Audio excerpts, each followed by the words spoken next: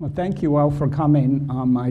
First of all, I'd like to really thank from the bottom of my heart, Sangyeon and the Dats Museum and Press for bringing both my work and Barbara's work here and bringing us here to Korea. It's really been a fantastic experience for both of us to have been in this time in Korea.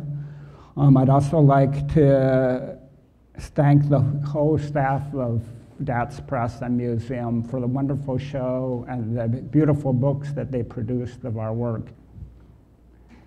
Through a Liquid Mirror was the title of my first book of underwater work, and I've kind of kept it as a title for my prolonged black and white work of the ocean.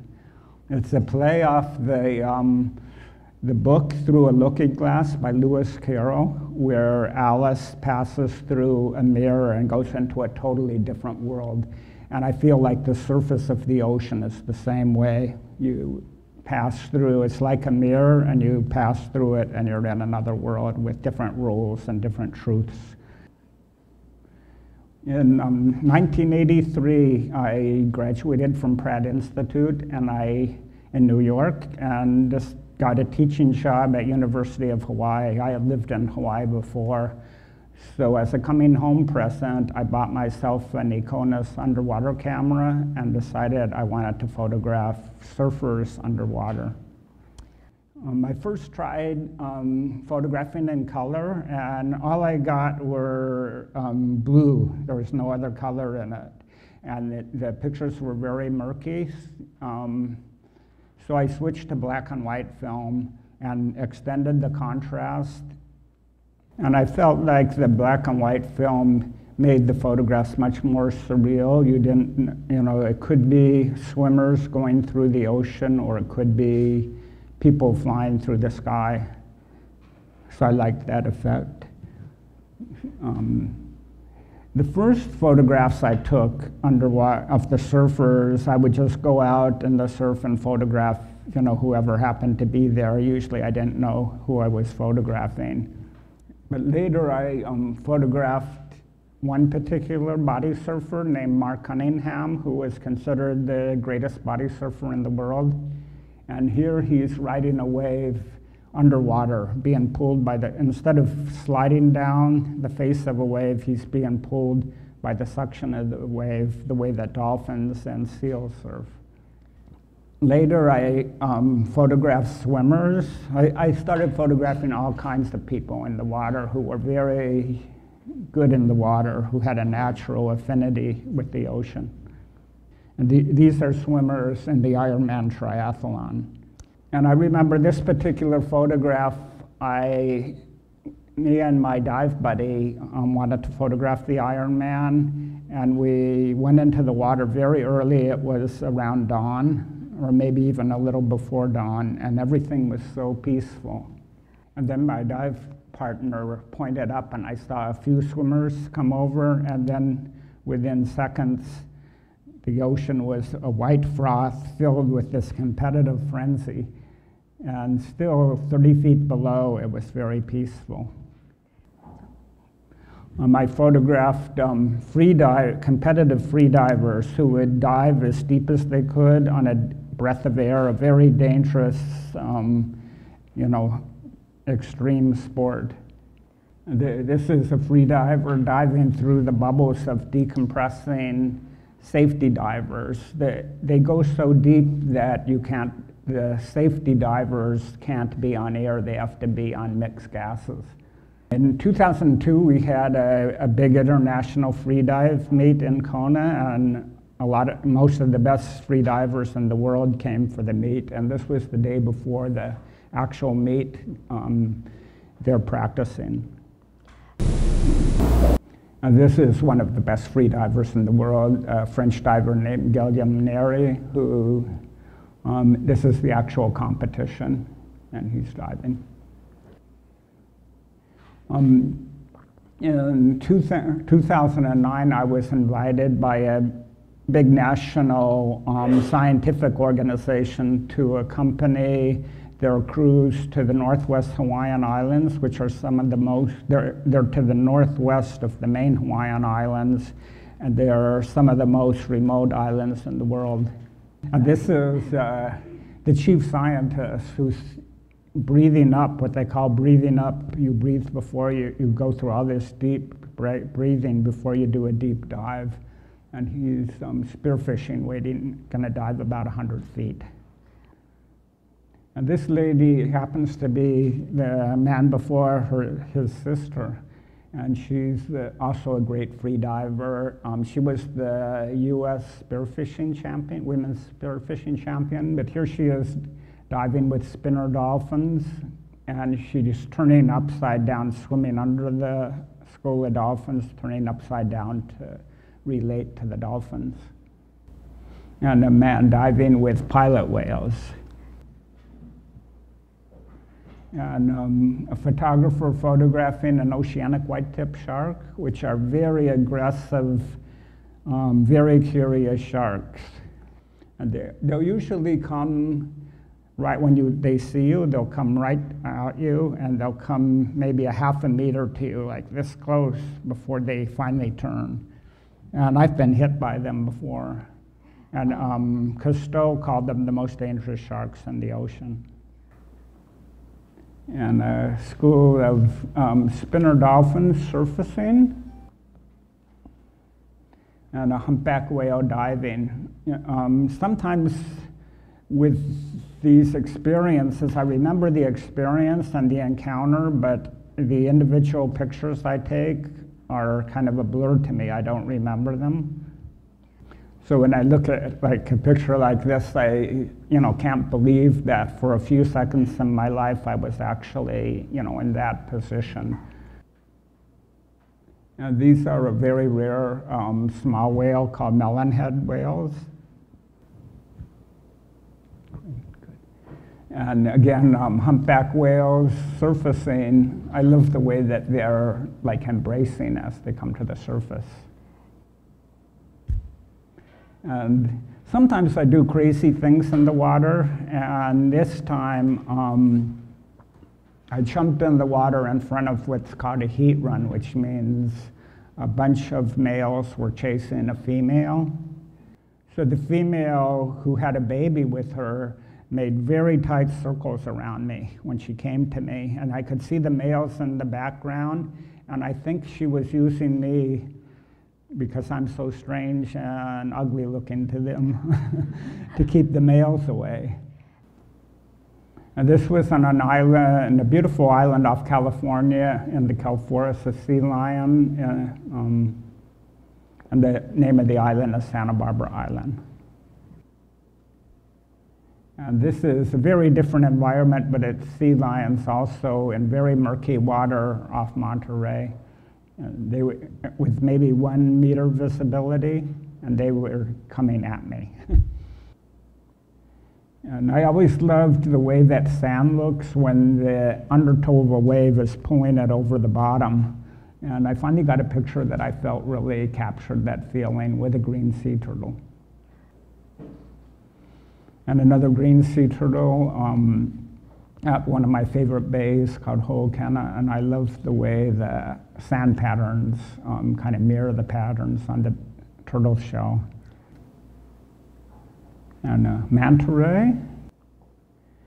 In Kona, they have these night manta dives where many divers go into the ocean with their flashlights, their underwater flashlights, and they all shine their lights straight up and create a column of light which brings plankton in, which brings, sometimes up to 20 manta rays.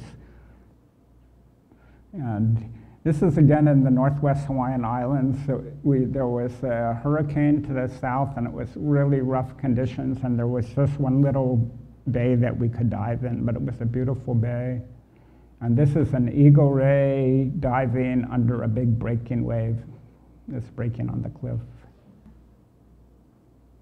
And again, another oceanic white-tip shark with pilot fish.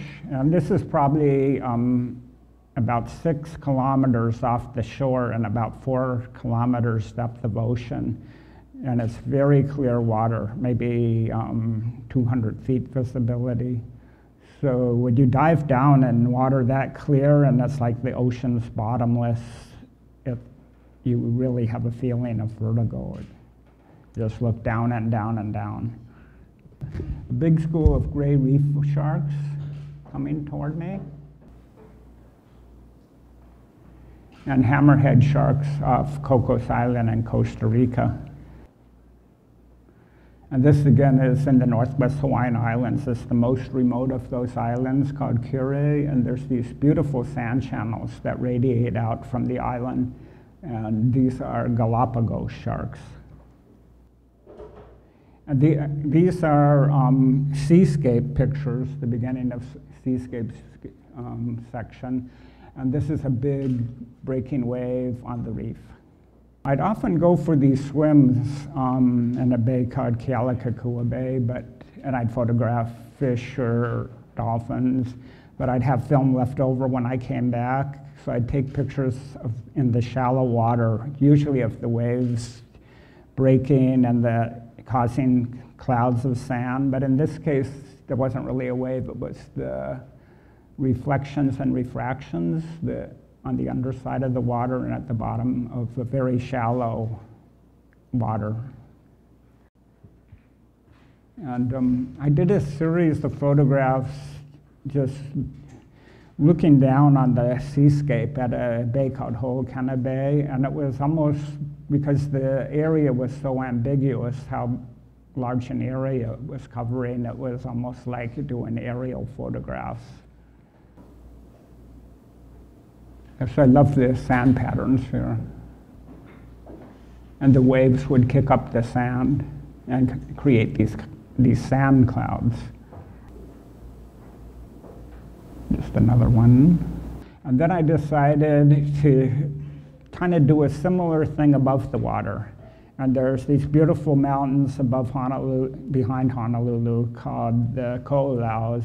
And there's always a lot of mist on these islands. So I started on these mountains, and I started photographing these mountains with the mist. I didn't want to photograph them when it was a bright sunny day, only when it was really misty. And I think that this work was really influenced by Oriental scroll painting, which I really admire.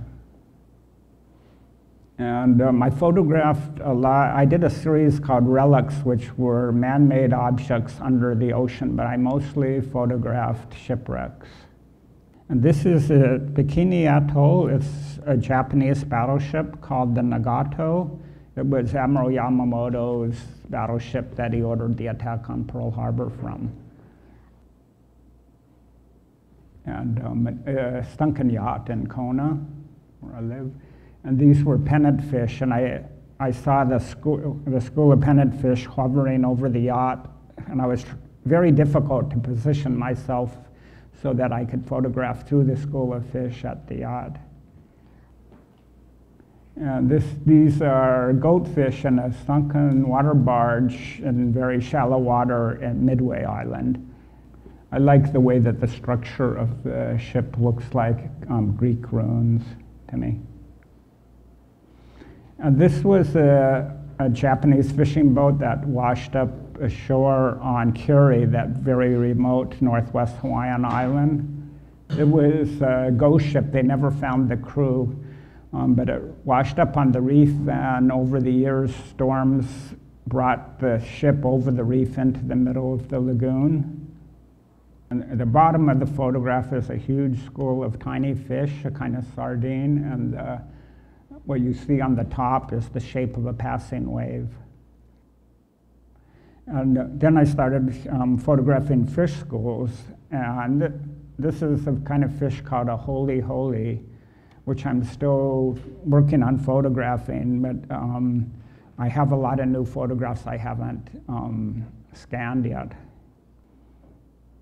But I really got into photographing a fish by the Hawaiian name of a kuli, which had big schools that were really uniform, really had a lot of form. Oops, I went the wrong way, go back. And here I just dove over the top of the school. So you can see how dense it is, the school. And in this photograph, I was actually diving into the school, and it was like a big funnel. I was diving down into it, surrounded by the school. This was probably the most dense school I've ever seen. And you can see the predators on the upper right-hand side, which are causing the school to become so condensed. And when as I spent time and watched these schools, I started wondering, they act so much like an individual, like the whole school is the being, and the individual fish are like cells in it. So I started wondering what that says about, what is the individual? Is it the fish or is it the whole school? And so I was wondering what this says about life in general, how much we're really just a bunch of individuals or how much we're connected as a whole. And the same thing with people. Do we really end at our skin? Are we just this, or are we part of, a larger unit, something larger, something more universal? So this work really made me think about those issues. And these are blue trevally, which are predators for the aculi. And a great barracuda, which is about 2 meters long. It's hard to tell the scale.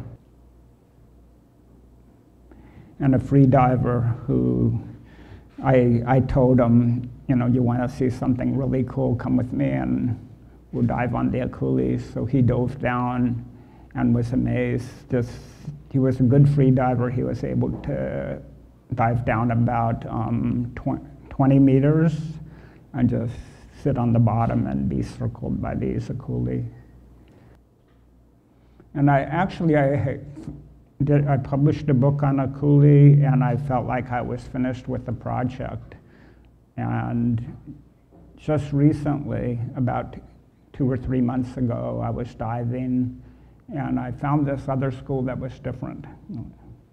It was an aculi school that also had another kind of similar fish, but different fish called opello. And the aculi are very uniform and very orderly, and they create these incredible shapes, but the opello are all over the place. They're just swimming like crazy. They're like anarchist fish. So the combination created all this incredible movement. So it was like a combination of order and chaos together. And here you can see kind of an overall view. You can see the coral reef at the bottom, and then above that you can see the really orderly aculi school, and then the opello up above that. But then the silverfish through the opello are baby aculi. They're called halalu. This is back to that island on the Northwest Hawaiian Islands where the eagle ray was. And again, these are big breaking waves, but the waves were filled with tiny fish.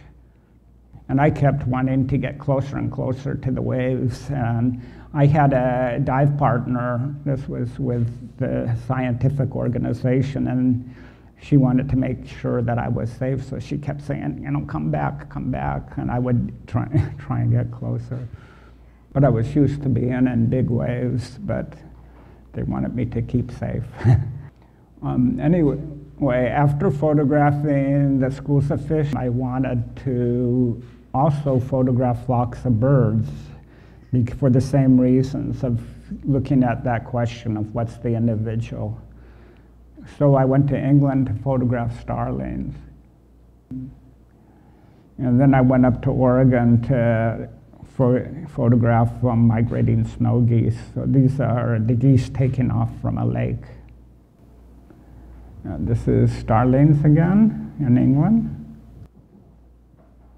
And this was on the coast of Oregon, and I saw this, way out to sea, I saw a line of just this moving line going down up the coast. And I use my telephoto, it was way out, but it's the migrating flock of Canada geese migrating north. Okay. And I keep changing what my favorite picture is, but right now this is my favorite. And this was also taken in England. It was at dusk, almost nighttime, and it's a marsh with a farmhouse in the distance, and this elliptical pattern of circling starlings. And at the bottom you can see where they're kind of swooping down to land, and then up above you can see some more flocks coming in to join them. And that's it. Thank you. Thank you.